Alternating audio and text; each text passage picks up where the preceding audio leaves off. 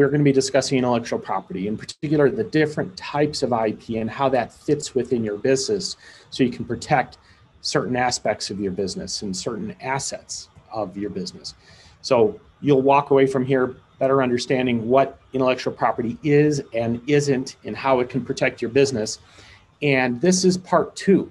Part two, we're going to be discussing patents, trade secrets, and contracts. And contracts in particular, if you were to Google what is intellectual property, you're probably not going to see contracts in the list. I kind of disagree with that because I think contracts do permit us to create an intellectual property in certain instances. And so that's what we're going to talk about and how you can use contracts in certain scenarios where nothing else will work. With that said, before I begin, I do need to let you know I'm a lawyer, but I'm not your lawyer. New Mexico SBDC is not a law firm and they cannot give legal advice. So you really need to view the material that I present here as general information and advice, not legal advice. And that's really important because a lot of the things that I say could take up, the things I talk about could take up an encyclopedia. And there's a lot of nuances and minor rules and issues, and I don't have time to talk about all of that. So I'm going to be talking about the general issues and concepts that in general work, but they're not always going to be correct in certain circumstances. So if you are interested in any of this stuff, I would strongly encourage you to talk to an attorney or somebody that knows these issues and can guide you appropriately. With that said, let's get started. We're on part two. And so, but I want to do a quick refresher. I don't know if you've seen the first part or not. I'm going to assume you have, but I do want to, it's been a few days, and so I want to remind you what we discussed. And what we started with was what is an idea? What is intellectual property? And I have two sort of competing quotes on the screen here. One was from the late and great Robin Williams. Basically, no matter what people tell you, words and ideas can change the world. That's sort of the optimistic view of what an idea is. And then I kind of have the pessimistic view of an idea, and that is they're like elbows, everybody has one. And, some ideas can be great ideas. A lot of ideas are just, everybody needs an elbow, so it's useful, but it's not really the magic panacea.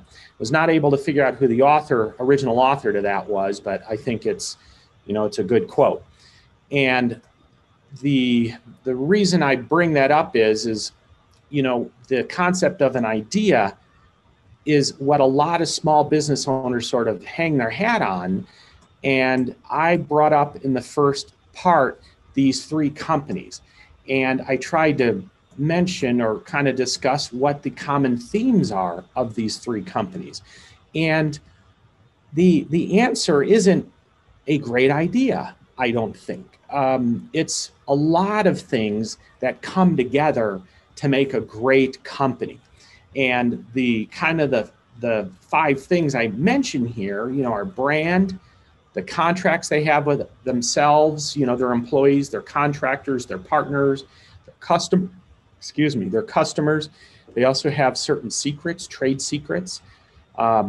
They have unique work product that they produce. For example, Google has their software that does their searching and indexing algorithms, and Apple has their, user interfaces, and, they both have their own stores and they have inventions. So those are the intellectual capital of the company, and they have lots of them. Do they have one specific great idea that catapulted them to the top? I don't know. Google is a search company. They weren't the first search company, and they're not going to be the last, and then they're not the only. So it's not search that was, their great idea. Maybe they have a certain ranking algorithm that's a great idea. Maybe. Apple, what is their great idea? I don't know. I think they're a computer company, and they do certain things really well. And there are other computer companies, as we all know. And then, of course, FedEx. Maybe FedEx's great idea was shipping everything to a centralized location and then sending it, from that centralized location. If I'm remembering correctly, that was a thesis like a master's thesis, if I'm remembering, maybe a PhD thesis. I should have looked it up. We can all do that easily enough. But I believe they received a very low grade on it. And so they went and started a company, which ended up being a, Fortune 500 company. Anywho, the point is, if you got a great idea, that's wonderful. That does not in of itself make a great company. What makes a great company are these other pieces and aspects that we often overlook as a business owner. And so that is what, the idea concept, I'm trying to push you away from that. I'm trying to push you on thinking about the other aspects and assets of your business. So that implies, or that relates to, what can be protected. And I have that listed here on this slide. Specifically, we have the top 4, which are your typical intellectual property things, trademarks, copyrights, which we discussed in part 1. And now we're going to talk about patents and trade secrets. And what's nice about these 4 are, they are actual things in law that you can enforce against the rest of the world. You don't need to have a relationship with somebody to prevent them from copying your material, your copyrighted works. Likewise, you don't need to have a relationship with somebody to prevent them from using your trade secret information. Now, contrast that to contracts. And contracts, it's not something you can enforce against the rest of the world. And I'll go into more detail on this, but you can certainly enforce it against third parties that have a privity of contract. And I'll explain what that means in a few minutes. So in this part 2, we're going to now jump into patents, trade secrets, and contracts, and how that helps you protect your intellectual property assets of your company. So let's first discuss patents. Now, I think everybody's heard of a patent. What's interesting about patents is they're pretty hard to get, and they're really hard to keep, and they're expensive. And so a lot of people like to focus on patents, but I think it's important to understand what they are and how they apply. So with that, we have the definition of a patent here and what it does. It's a legal device that will protect a unique, novel, and non-obvious invention. So what is a non-obvious invention? Well, you got to look to the experts. And so let's say you have a new gasoline engine. Well, what would be non-obvious to car manufacturers and engineers in the auto industry? That's what we'd look at. So it's a pretty darn high bar to surpass. There are 3 types of patents, and the first one is what most people are used to or think about, and that's what's called the utility patent. And if you are awarded a utility patent, you will have 20 years of protection, and I'll explain what kind of protection in a minute. But there are 2 other types of patents that are available, although they're much rare and they're more specialized. One is a design patent, and a design patent is an ornamental or aesthetic thing that is attached to some sort of device usually, or some sort of material.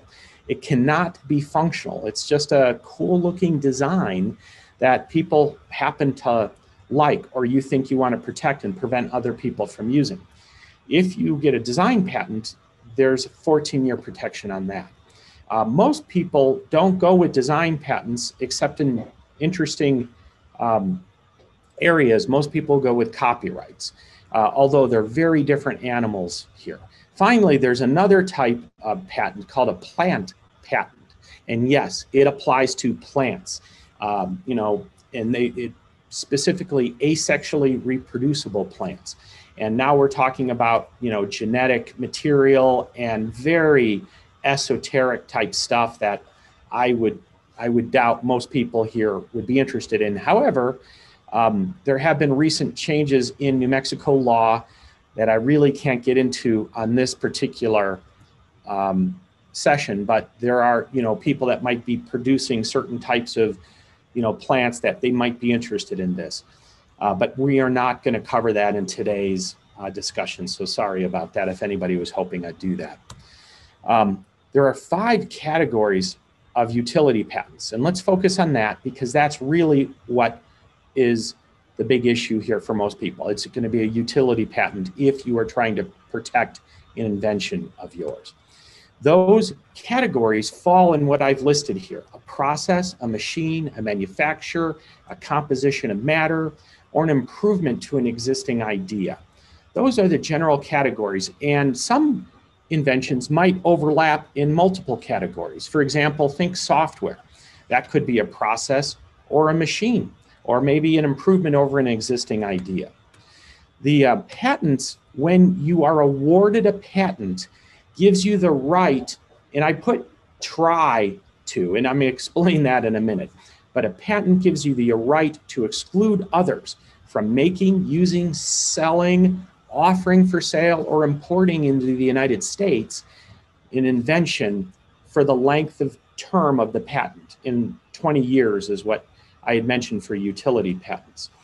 So the reason the government, the federal government, is willing to permit you to exclude others from doing this is because you have to disclose the details of your invention to the public. So I'm going to come up with a crazy invention: teleportation.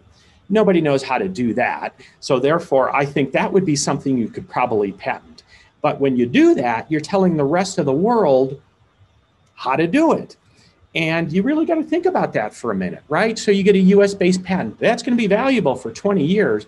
But guess what? Do you have can you enforce the US patent in Russia? No. Can you enforce it in North Korea? No. Japan? No. You have to go and then do other mechanisms to try and enforce your patent in other countries. And surprise, surprise, other countries have their own ways of doing things, which may or may not necessarily work. So that is really a big factor that a lot of people, I think, overlook when they're thinking about inventions. And I also want you to think about that when we start talking about trade secrets. And that we'll use that example in a minute. So the other issue you need to understand is, if you have an invention that is, a great thing over the prior art, what is the prior art? Is the prior art other inventions that are subject to patents? So it's possible for you to patent something that utilizes a previous patent, but you are then restricted from using your patent because of the other patent without the other patent holder's permission or approval, which you can't guarantee you're going to get. So there's a lot of domino pieces to this puzzle. And as you can imagine, it could get quite expensive. And I'll discuss that in a minute. So the other benefit here is patents are a right or an interest that may be sold, licensed, or transferred. And that ends up being what happens. And we have a lot of engineering clients, they're from Sandia or they're Los Alamos engineers or scientists, and they come up with some really interesting thing. And what they'll end up doing is getting the patent and licensing that patent to somebody else or selling it. And that's where there's actually a lot of money to be made in doing the patent, creating the patent, and then selling that or transferring it to somebody else that has better financial means to be able to protect it or enforce it or license it out to manufacturers or whatever. So here's the thing about why I put try to exclude others from making it. The only way you can exclude people is by enforcing it in a court of law. And when you file a lawsuit, that's an expensive thing. You have to pay, a lawyer, a retainer. Usually it's going to be in the $10,000 range or more. And then if they want to fight you, meaning the other side, the opposing side wants to fight you, that can be a very expensive proposition. And you're going to have to call expert witnesses. They're not just going to rely on your word. You're going to have to bring in other experts on why this is over the prior art. They're going to try and invalidate your patent and totally make it worthless.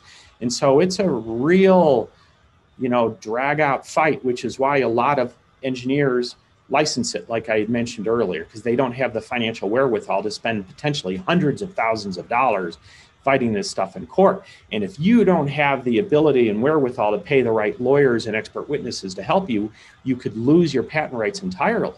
So you have to be able to go the full mile to be able to fight and litigate properly to defend your patent rights. So let's talk about how to obtain a patent if you're interested in that. The first suggestion I would recommend is consider what's called a provisional patent. It's really not a patent at all. All it really is it establishes a filing date. It says, okay, today is the filing date because I filed my provisional patent. And a filing date is really important because let's say you have two different inventors inventing the same thing. Who gets the patent? The answer is whoever files first. The filing date is absolutely critical. So a provisional patent is very inexpensive and allows you to get a filing date. And it also, you don't have to get into a lot of specifics about your invention. I have a teleportation system or a device, and it kind of looks like this. I'll get my provisional patent, I'll get my filing date. Now, once I do that, I have a year to perfect it. And what perfection means is filing my actual utility patents on the invention. And a provisional patent could be made up of one or more utility patents. And I'll be able to use my earlier filing date in case some other joker out there says they were working on teleportation as well. So once you file that provisional patent, and again, it's optional. You don't have to do the provisional patent, but I'd strongly encourage you to do that. Once you do that, then you need to do what's called a prior art search. And it's crazy. I mean, I'm talking about like 4 inches thick of material sometimes, patents, manufacturing documents, chemical documents, depending on the type of invention you have. And it's not for the faint of heart. And you really need a really good expert, somebody that knows what they're doing to do that, number one, and then two, to review it and determine whether any of that prior art applies to your invention, number one, and then two, is your invention non-obvious over that prior art? Not an easy thing to figure out sometimes. But let's say you get through your prior art search, you have to evaluate that prior art in light of your invention and figure out what the patentable claims are. So if let's say let's say we're talking about glasses that have augmented reality, so displays images and overlays those. I'm sure there's a couple of patents on those, but I'm not going, the prior art, I have glasses here, so I'm not going to be able to claim the glasses themselves, just the augmented reality components of those glasses. And finally, I would create and file one or more patents based on my invention. And I got to tell you, the process is expensive and time consuming. $6,000 at the absolute minimum. In there, you're probably dealing with a patent mill, paralegals versus lawyers. And so they're not going to do a great job for you, in my opinion. The better lawyers, you want a lawyer that, ideally has a background in your particular invention. For me, I'm an electrical engineer and a computer scientist. So I would be really good if you had a software patent or, some sort of electrical invention. And I'm going to be a terrible lawyer if you are dealing with like chemicals or chemical engineering or aerospace, weapons, things of that nature. So you want to find just not the right lawyer, but you want to find, a good lawyer. You want to find a good lawyer who has the technical training and background that is the subject matter of your invention. So the final thing I want to mention, after you go through all of this, most patents end up being invalidated in court with infringement actions. So while patents can be very valuable, a lot of people end up spending a lot of money and fighting and telling the rest of the world, right? Because we got to make public what our invention is, only then to find that their patent is ultimately invalidated because, a judge says it's not unique and non-obvious over the prior art. So, I'm not trying to, it sounds like I'm really, putting down patents. I kind of am for the normal person. If you're an engineer or scientist with some great inventions, by all means, patents are a great way to protect those things. Otherwise, it feels to me like you're throwing money at something that might ultimately not bear any fruit for you. So let's then talk about trade secrets. So let's go with, the teleportation device again. I have to weigh, do I want to make, does that 20 years matter a lot to me? Number one, how much can I get accomplished within those 20 years? And, the rest of the world's going to know how to do this. So a trade secret lasts for as long as it's a secret. If I can keep my teleportation device secret for 100 years, I could benefit from that for 100 years, assuming I should live so long. And guess what? The Russians and the Japanese and the Chinese won't know how that device is built if I'm able to protect it and keep it a secret. So trade secrets, I always tell people, are really a great option for inventions that are truly unique and non-obvious. And a lot of times the inventors I talk to say, well, they could probably figure it out. Well, then you just argued against it being non-obvious. So is it non-obvious or not? And if it's not non-obvious, then you're going to be throwing your money away, I think, trying to go after the patent. Anyway, so what is a trade secret? Well, a trade secret is information. Information. That's simple. It could be a formula, a pattern, a recipe, some software, a device, a process, a method, how you do things. That's what a trade secret is, but that's not enough. Not only is it information, you need more. It has to be economically valuable, important to your business. Even if you can't put a dollar figure on it, it still needs to be valuable to the business. It also has to not be generally known, right? Otherwise, it's not a secret. It cannot be readily ascertained by proper means.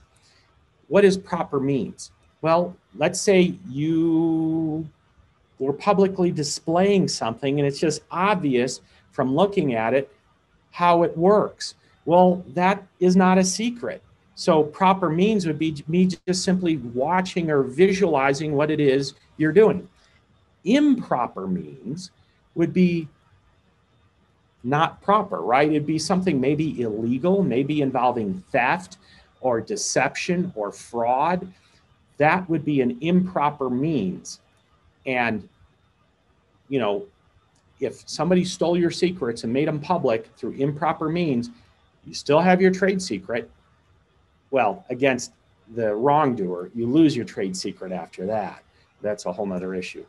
But finally, you have to use reasonable efforts to maintain the secrecy of the trade secret.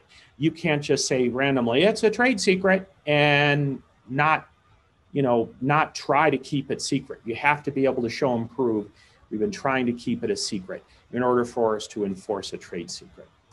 So let me give you some examples of real world trade secrets that are probably important to you in your business. Recipes and formulas.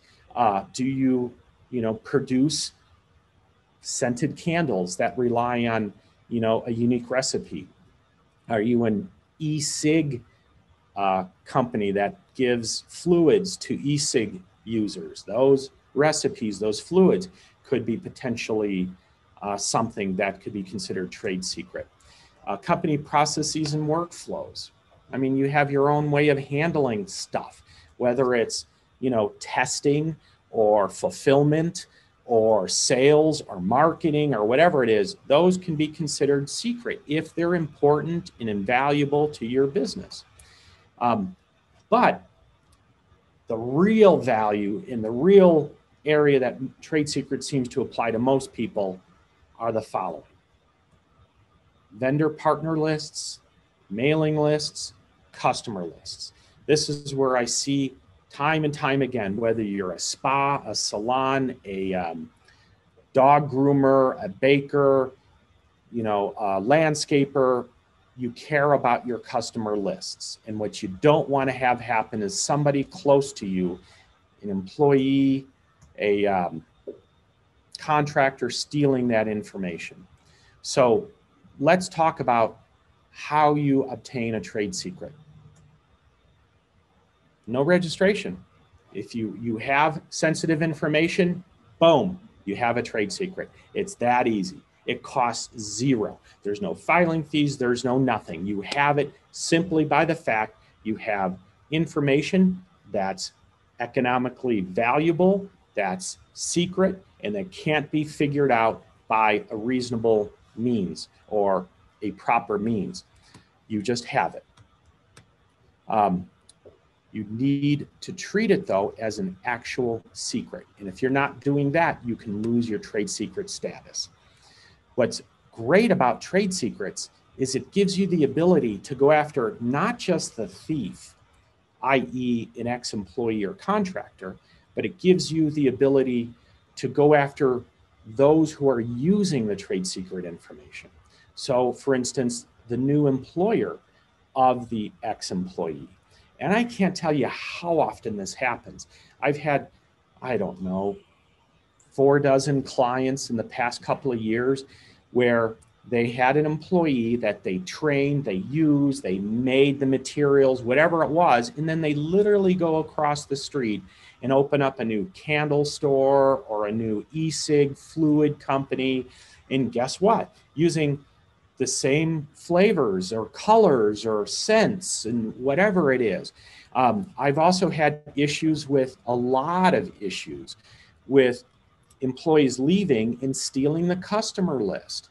And I see this a lot in the spa and salon and waxing industry. It's ridiculous. So you'll have, some employee come in and work, 3-6 months and think every employee that they worked on is their customer, not their employer's customer.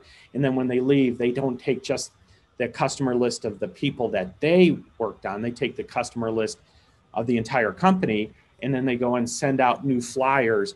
I've had it so bad. I can't tell you names, I'm sorry, but we had an issue, and it wasn't involving a spa or salon. It was involving a cheerleading thing. And one of the coaches literally left the organization and stole the customer list and then sent out to everybody, "We've moved." So they didn't just steal the customer list. They tried to steal the business. They named the business the same. They tried to do everything and just say, "We moved, come over here." Outrageous. But it cost money to fight that. And so we had to do that. It was ridiculous. So what I want to mention here is it's really important to maintain the secrecy of this stuff. So how do you maintain the secrecy of your customer list? Well, I think you're already doing it, right? You're not making your customer list publicly available. Just because you might have a couple of customers listed on your website or, giving you a favorable review on Google or Facebook or something isn't publicly making your customer list available. But you need to maintain reasonable efforts to keep it secrecy. And, what does that mean? Well, keep it locked up or behind a password. Don't let everybody have access to the customer list. Maybe it should be on a need-to-know basis, for example. You want to, if you have recipes, put it in a locked filing cabinet. Why would you have receptionists, for example, or janitors or somebody that would be looking at recipes, right? They shouldn't have access to that information. Important information, it would be good if you can put confidential and trade secret, do not distribute it. Label it. Put that on the top of your file, of your filing cabinet. If it's an electronic document, put it on the footer next to the page numbers, for instance. Put it on every page. Almost like you see page 15 for us down on the bottom right. If I really cared about this, I'd put confidential and trade secret, do not distribute on the left side of this footer. So it would show up on every page. That's what I would do for an internal presentation, for example, and you should do the same thing. You need to also train your folks a little bit on how to use and maintain the secrecy. This should be something that you do regularly, and if people are going to abuse or not lock things up and put things away, you need to write them up. You need to make sure that it's something you're enforcing and you're trying to protect. Finally, it's funny, when I've been a lawyer almost 30 years. I told you I'm an electrical engineer. I know intellectual property very well. And I told you about a couple of examples of trade secret problems with my clients. And when I go and threaten the other side, sure enough, they lawyer up. And I can't tell you, like 9 times out of 10, they hire a lawyer that has no understanding about trade secrets whatsoever. And 9 times out of 10, those lawyers tell me, well, there's no contract that says it's a trade secret, so it's not a trade secret. And, you know, it's like, okay, this is going to be one of those. Because when I got to debate a moronic statement like that, it costs my client time and money as well. And, you know, they're going to want to fight over this, and it's ridiculous. They shouldn't fight. They shouldn't do what they're not supposed to do, and they shouldn't be using stolen information. But at any rate, a contract is not required. A contract just helps. It helps to show that we're asking people to treat this as confidential and trade secret information. You don't have to have a contract with everybody that has trade secret information in it, but it's helpful. So if you have that ability to put a contract in place for your employees or contractors or others that are going to have access to your trade secret information, then please do so. Now, there is one exception to that. If you're going to be, you want to use the federal trade secret law, then yes, you do have to have a contract in place. The trade secret law at the federal level requires that. But if you're dealing with local folks here in New Mexico trade secret law is the bazooka that I need to go after people. So you don't really need to worry about the federal stuff unless you're dealing with somebody in another state like California, Texas, Illinois, and you're relying on California law or some other law that may not have the same issues with trade secret law that New Mexico does. So finally, I want to try and get you to think strategically about trade secret information. It's extremely valuable. And you may be thinking, I don't care if people steal my customers. Okay, that's fine. But, are you sure you don't care? And would you care later down the road? If so, just try and treat it as a secret for now. And I want you to do one better. On the customer lists, the vendor lists, the things of information that databases that are important to your business, I want you to consider putting decoys in that database. So for example, if it's a customer list, it's going to have contact information, email addresses, right? Phone numbers, addresses.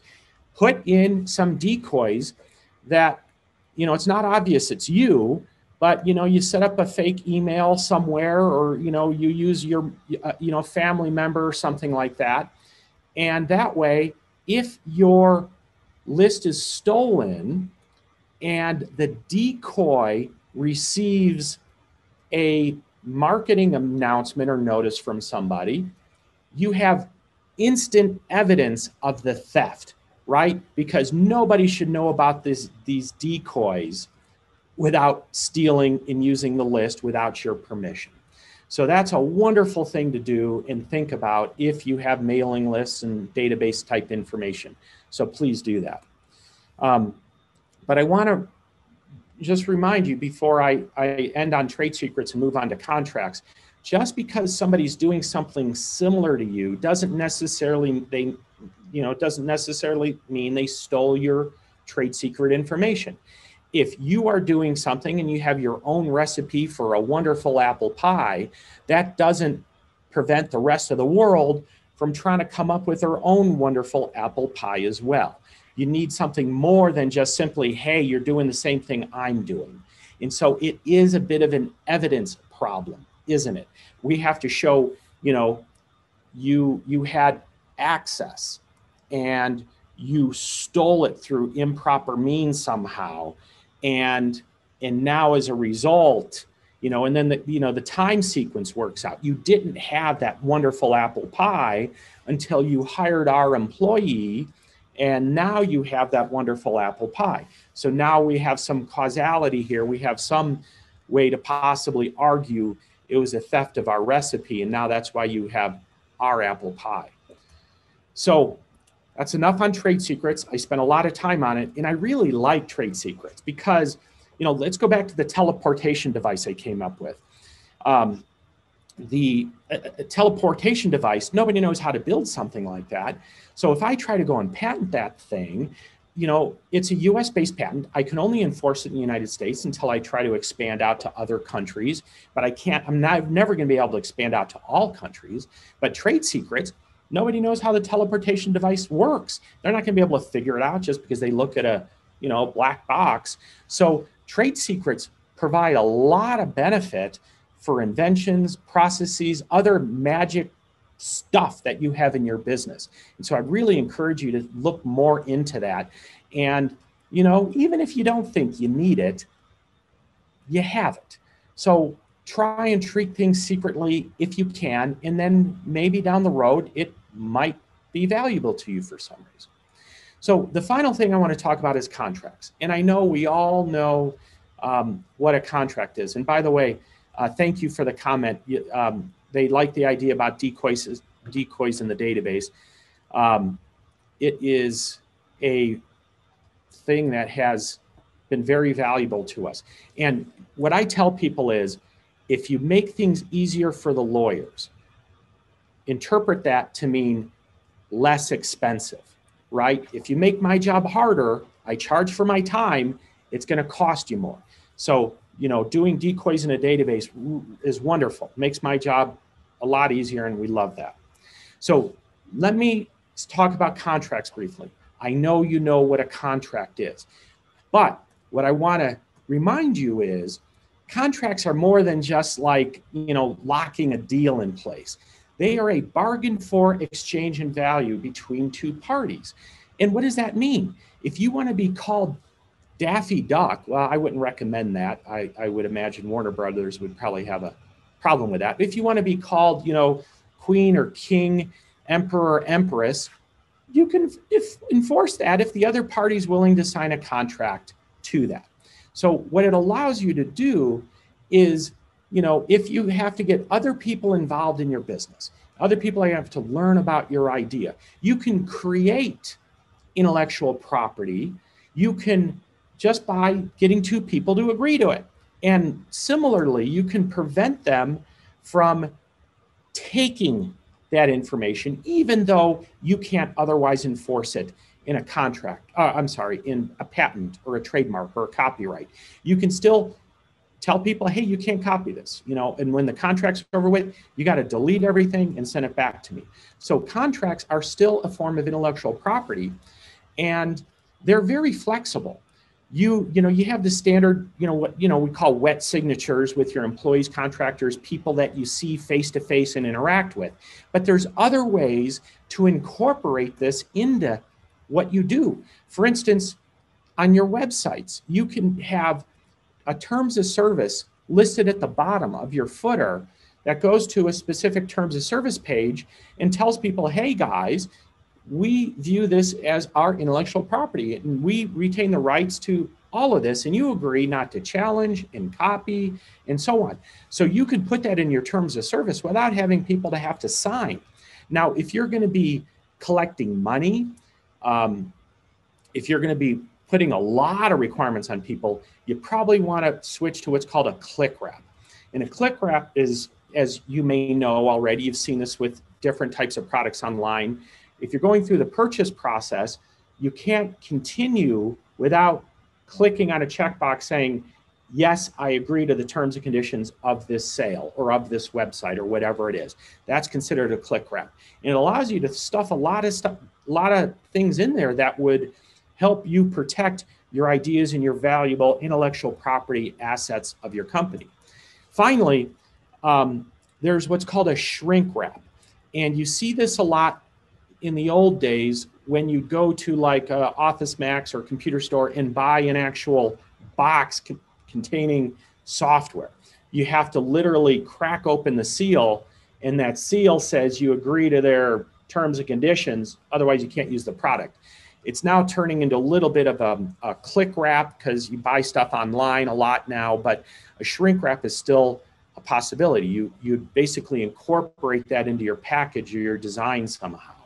So all of these are available to you when you're interacting with people. You're basically creating a bunch of one-on-one relationships between your company and the customer, your company and the employee. And you can incorporate terms of service or contract language into those relationships and help protect your intellectual property in ways that you would not otherwise have available to you.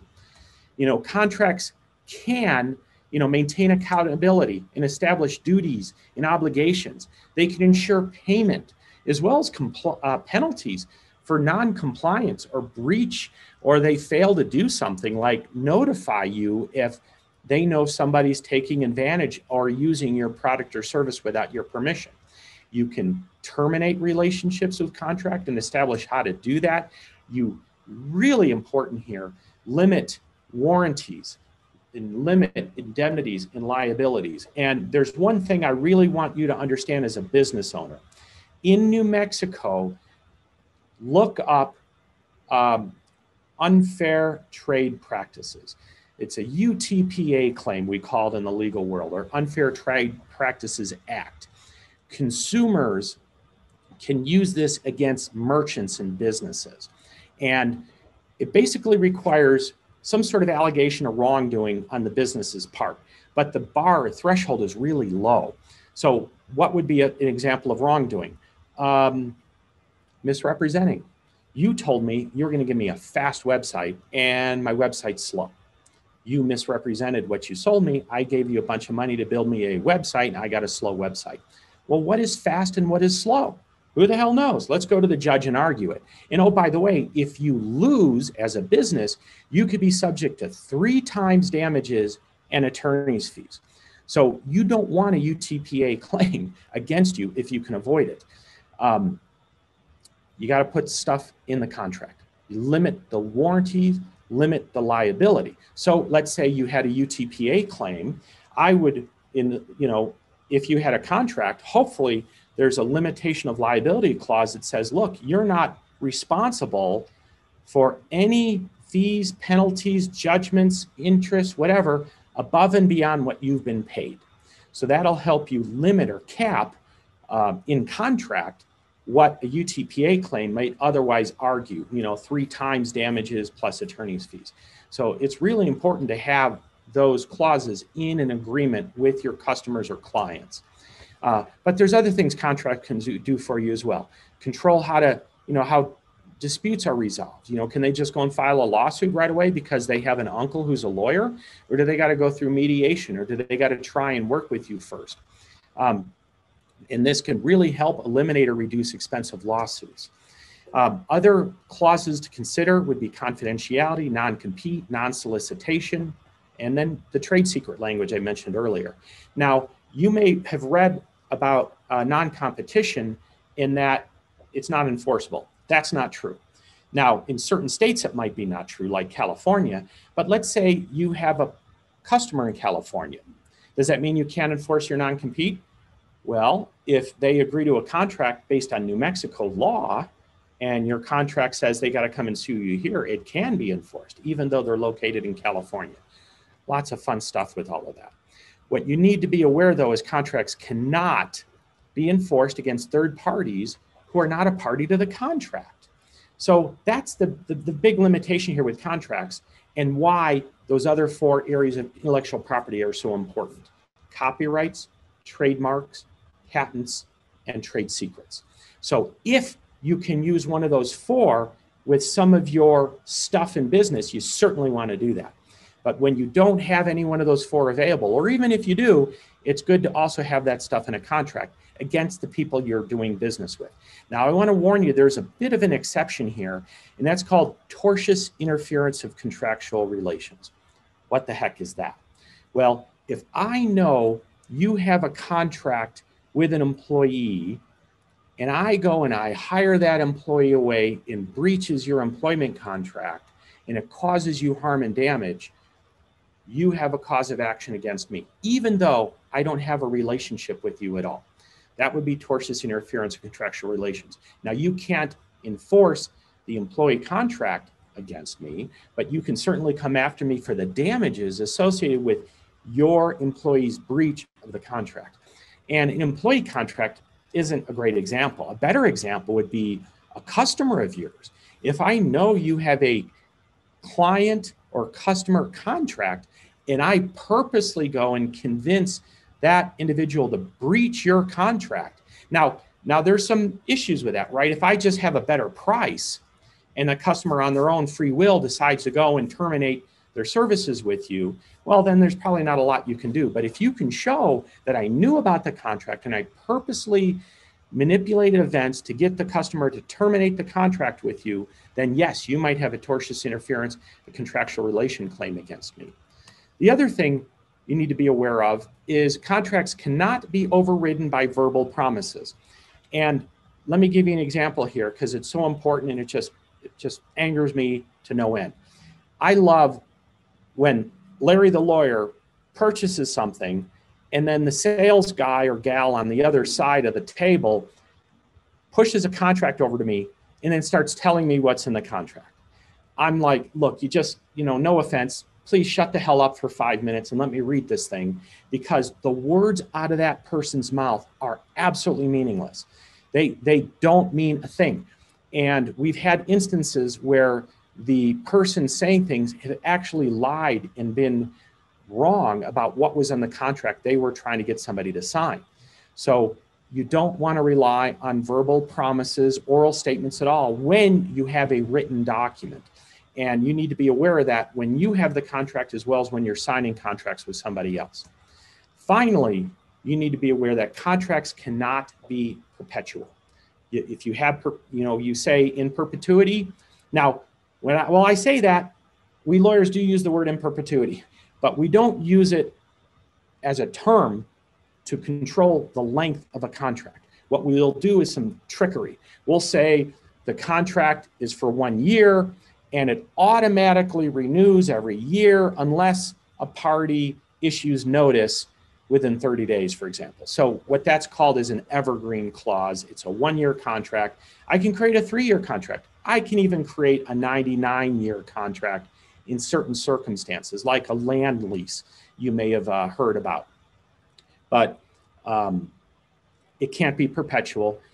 Otherwise, it's automatically void. So be careful about that. Finally, I'm just going to quickly run through some other popular and useful clauses because we're talking about contracts. Confidentiality, always. Don't let people just talk about the deal with your business or pricing or anything like that. Confidentiality is a great clause, and it's great to have people return materials if the contract's terminated. Employees, contractors, vendors, partners. Non-competition. Now, what you need to know for individuals for employment, it has to be reasonably tailored in time and geographic scope. If you have 10 years for a hamburger flipper in the entire state of New Mexico, that's probably not going to work. If you had 10 years for a very highly specialized PhD scientist in neurology, that might work. So it kind of depends on the sophistication of the individual and what they do and a couple of other factors. So don't be overwhelming with this. And if you have, like low wage, low skilled workers, you have a really hard time with that. So, it's just the higher, more skilled workers that's going to work on. And then I've seen stuff apply from anywhere from about 3 to 10 radius miles within a city to statewide, depending on certain types of jobs or positions. And then usually 2 to 5 years, 3 years being the average is kind of what we see and we think could be pretty enforceable, at least in New Mexico. Non-solicitation, there's no limitations on this, but what is non-solicitation? If I'm gonna hire you to help me with my company, I don't want you soliciting my customers, my employees, my partners, my vendors. You need to keep your hands off of them because you wouldn't have known about them except from coming to me. That's what non-solicitation is. And there's no limits on that. That's a really good clause to be thinking about in contracts. We talked about trade secrets, and it's necessary if you need to take care of the federal level for trade secrets. Finally, I talked a little bit about limitation on liability. You really need that, especially if you're a business and you're dealing with consumers, because they have that Unfair Trade Practices Act possible claim against you if they want to beat you over the head with a billy club. Limited warranty is always really good. And the problem with warranties is there are certain implied warranties. Merchantability, non-infringement, fitness for a particular use are 3 that just pop into my head immediately. There's a few others.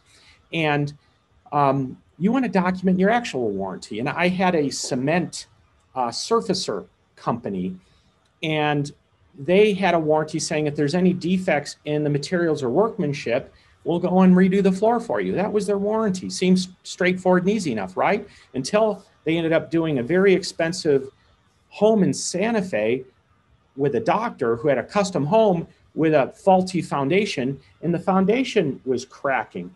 And his millimeter of epoxy on a cement isn't enough to stop the fundamental forces of Mother Nature from shifting that foundation. And sure enough, it kept cracking. After the 7th time of redoing that floor, they finally called me saying, well, what can we do? And the answer is, well, we can throw up a bunch of mud and make it more expensive to go after you, but you need to change your warranty in the following ways. And so we were able to get the problem resolved after they spent, I don't know, $8,000 in legal fees. But consider that. It's important in ways you may not even fully realize or appreciate. Finally, not finally, also I want you to think about indemnities. And what an indemnity is a reimbursement for any harm or damage you incur associated with their breach or their mistake. And, if somebody's going to go and, take your stuff, or if they're going to create problems for your business, you should get paid for that. That's what an indemnity is. Finally, dispute resolution. What that means is if you're going to fight about things, you're going to go to court, you better be serious. And number 1 and 2, you better win. Otherwise, you need to pay me for my fees and expenses associated with defending myself. The reason we kicked off contracts in the first place was because of intellectual property. We can define it in the contract. And then we can also say things like, you agree not to copy my stuff. You agree not to challenge my ownership and right in my crazy idea. You agree to accept all of this as is unconditionally. We can put that kind of stuff in the contract. The other thing is a right of first refusal. I always want you to think about that, especially in relationships with vendors and partners. Why? Well, let's say you have an important vendor that provides cleaning supplies. They're local. You think they do a great job. Well, what happens if they sell someday? Maybe those cleaning supplies aren't available to you anymore. So throw in a right of first refusal saying, hey, if you're ever going to sell your business, give me a right of first refusal. I want the ability to buy the business from you before you sell it. Now, not everybody's going to do that, but if you get a few people to do that are very critical or key to your business, who knows? Maybe in a few years, you might end up owning some of the suppliers and you have yourself a really nice integrated business with a lot of different pieces. But it may be something you'll never use, but it might be nice to have the option someday. Acceptable use. Who can use what's permissible, what's not, depending on the type of business. If you're in the hosting business or you're providing access to technology, maybe you want to say they need to keep their passwords up to date. If they believe their account is being hacked, they need to tell you right away so you can shut things down. I mean, what would be important to you? That would go in an acceptable use piece. And then finally, I think that's the last one, I'm forgetting all the list, is notice requirements. If something important happens, the other side should have some notice responsibilities. They should tell you, if they're going to sell, if they're not going to be able to deliver, what is important to your business to help you reduce your risks and your costs associated with a change in circumstance. You can put those in notice requirements. There was one more, I forgot. Insurance requirements. Do you want people to be insured for some reason? Are they walking on your premises? Are they doing things that are critical to your business? Are they going to be handling your assets?